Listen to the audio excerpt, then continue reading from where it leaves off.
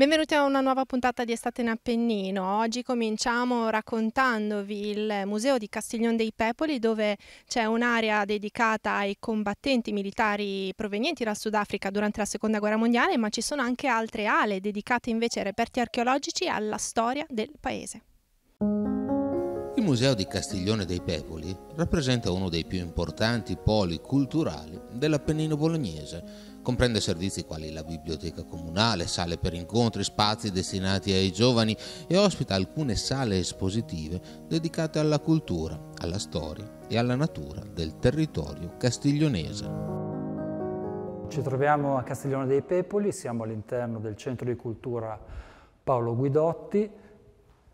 Paolo Guidotti è stato uno scrittore che ha scritto molto sull'Appennino, per cui questa struttura è dedicata a lui. È un centro di cultura, c'è la biblioteca al primo piano, una sala di esposizione di minerali. Ci troviamo in questo momento nella parte, diciamo, più antica della storia. Ci troviamo nella parte medievale, dove all'interno delle bacheche ci sono degli oggetti raccolti all'interno di luoghi di Castiglione e dei luoghi limitrofi che facevano parte del feudo dei Pepoli. Da qui, alla metà dell'Ottocento, il nome che conserviamo tuttora, Castiglione dei Pepoli. Vediamo nelle bacheche che ci sono degli oggetti, tipicamente gli oggetti sono delle porcellane, la porcellana può essere più ricca o meno ricca e questo denota sostanzialmente chi l'ha utilizzata. Ci troviamo in un'altra sala, la sala dei mestieri. Questa illustra quelli che erano i mestieri di questa zona, di queste zone, nei secoli, possiamo dire, fino a metà dello scorso secolo. Quindi la lavorazione della pietra, che è stata introdotta, diciamo, dai maestri comaccini nel 400 e nel 500, la lavorazione delle castagne. La castagna era un alimento fondamentale per l'economia di questa zona. E poi abbiamo un mantice, quindi l'arte della lavorazione del ferro, un mantice che è del 1675, che è stato preso e ritrovato dove? In un'officina di fabbro. Questa sala è dedicata all'impegno sudafricano in Italia nel corso della Seconda Guerra Mondiale. Il museo è strutturato in questa sala, è strutturato in un percorso circolare che inizia in questo punto. Ci sono dei tabelloni che spiegano quello che è stato il percorso sudafricano in Italia dall'aprile del 1944. Vedete che è in due lingue, in italiano e in inglese, appunto perché i nostri visitatori sono anche persone in lingua inglese. Ci troviamo nel corridoio che è dedicato alla storia dell'Ottocento e del Novecento. In questo momento vedete che c'è una mostra temporanea dedicata alla direttissima Bologna-Prato-Firenze. Nell'Ottocento si può dire che c'erano le terme a Castiglione, c'era uno stabilimento termale che è stato frequentato da quella che era la borghesia del tempo, dopodiché lo stabilimento termale è stato prosciugato. Perché? Perché la galleria, la direttissima, ha intercettato la vena d'acqua e quindi, se da un certo punto di vista la direttissima ha portato progresso, anche a Castiglione, perché chiaramente ha dato lavoro a tante persone, però ha tolto quella che era un'attività che era aperta già da tempo. Se il mio racconto vi ha incuriosito, potete venirci a trovare. Noi siamo aperti tutte le domeniche dalle 3 del pomeriggio alle 6 del pomeriggio, per cui vi aspettiamo.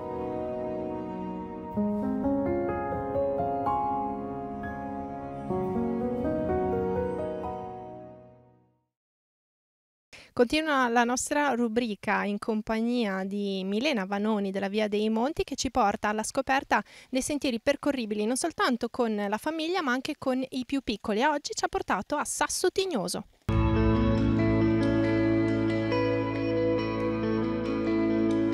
Buongiorno a tutti, benvenuti ad un nuovo appuntamento di Estate in Appennino in compagnia delle guide ambientali escursionistiche Davide e Milena e dei due gemellini Luca e Francesco. Ci troviamo a Pieve Pelago lungo la via Vandelli, siamo partiti da casa Giovannone e siamo diretti sulla vetta del Sasso Tignoso. La vetta si trova a 1492 metri di altezza, in un punto molto panoramico tra le valli dello Scolteno e le valli del Dragone, ed è un'escursione, per quanto un po' impegnativa perché si tratta pur sempre di una vetta, abbastanza breve, quindi perfetta anche quando si hanno dei piccoli bambini da portare nello zaino. Quello di oggi è sicuramente un bel percorso, panoramico, non troppo lungo, si riesce a fare con gli zaini, però bisogna prestare un po' di attenzione.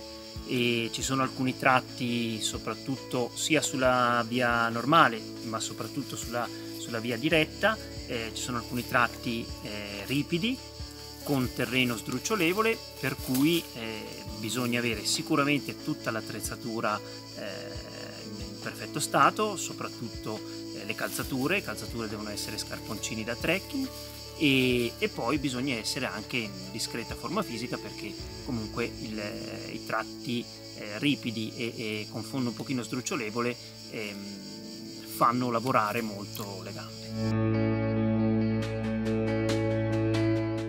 Adesso lasciamo la via Vandelli e proseguiamo lungo il sentiero 565 verso Sasso Tignoso. Per salire a Sasso Tignoso ci sono due strade alternative, la via diretta che sale dal versante sud in maniera più esposta e la via normale invece molto più ombreggiata perché attraversa il bosco nel versante nord. Visto che oggi è una giornata particolarmente calda, sceglieremo la strada nord. Stiamo continuando a salire nel versante nord in questa foresta di faggi e fra poco arriveremo nel punto in cui il sentiero esce allo scoperto e si inerpica su per la parte rocciosa del monte. Proprio qui accanto al sentiero si trova una formazione rocciosa di massi molto particolare, che è testimonianza di un'antica frana che si è staccata dal versante parecchio tempo fa.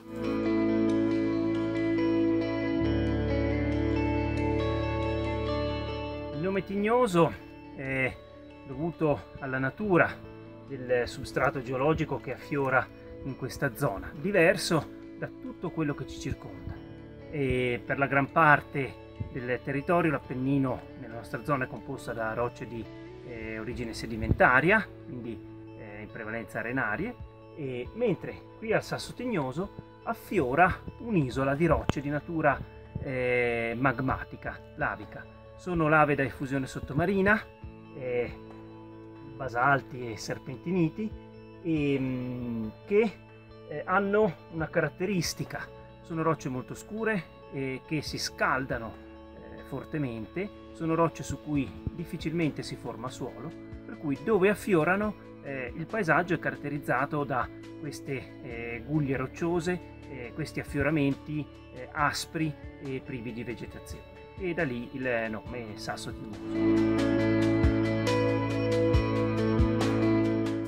Ci troviamo di fronte ad un altro bivio, il sentiero 567A prosegue in direzione Alpe Sigola, mentre noi continuiamo sul 565 che ci porta in vetta Sasso Tignoso. Siamo usciti dal bosco e adesso sono evidenti gli affioramenti di roccia lavica. Abbiamo l'ultimo pezzo di sentiero in salita che ci porta in vetta sotto il sole.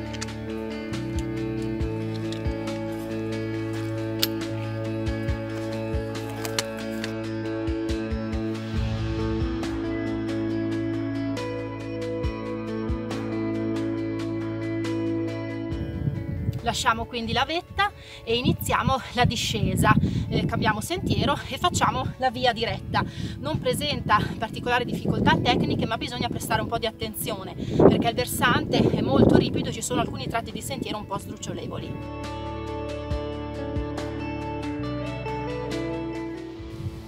Nel video non si sentirà, ma nell'aria c'è un profumo intenso di elicriso. L'elicriso è questa pianta, questa specie adattata proprio a vivere su questi terreni brulli, rocciosi e riarsi dal sole. E il profumo intenso è anche il colore dei suoi capolini di fiori, è di un intenso giallo e da questo deve il suo nome, elicriso sole dorato.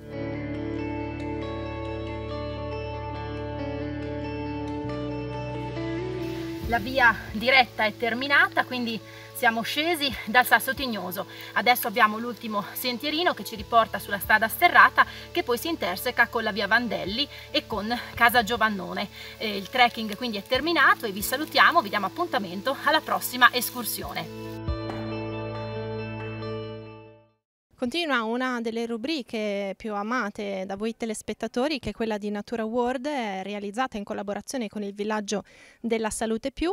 Andiamo a scoprire, perché Natura World è una palestra realizzata nella natura e con la natura, le sorprese che ci riserva il villaggio della Salute.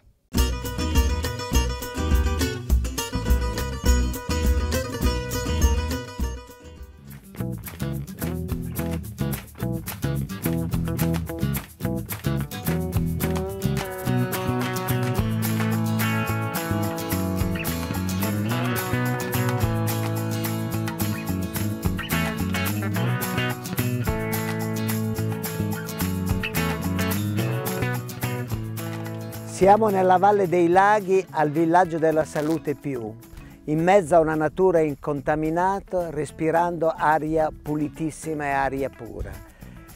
È possibile arricchire l'esperienza all'interno del villaggio della Salute Più vivendo una giornata, un fine settimana nei laghi. E nei laghi è possibile fare delle cose, fare dell'attività fisica che aiuta il nostro benessere psichico e fisico. Noi mettiamo a disposizione dei nostri ospiti alcune attrezzature, queste water bike assolutamente sicure, pedalò, kayak, mosconi, quindi varie e diverse opportunità, facendo quindi in maniera piacevole, in modo piacevole, attività fisica, facendo fitness, e tutti sanno quanto il fitness rafforzi la nostra salute, il nostro benessere complessivo. Noi possiamo intendere l'acqua come una palestra piacevole nell'acqua, e a seconda dell'attrezzatura che noi usiamo possiamo riattivare le articolazioni degli arti inferiori o degli arti superiori. Possiamo migliorare le nostre condizioni fisiche utilizzando questi strumenti in mezzo a questa magica Valle dei Laghi del villaggio della Salute Più. È possibile prenotare una giornata qui ai laghi andando sul sito del villaggio della Salute Più e prenotarlo per trascorrere un piacevolissimo fine settimana o una giornata diversa da quelli che abitualmente trascorriamo.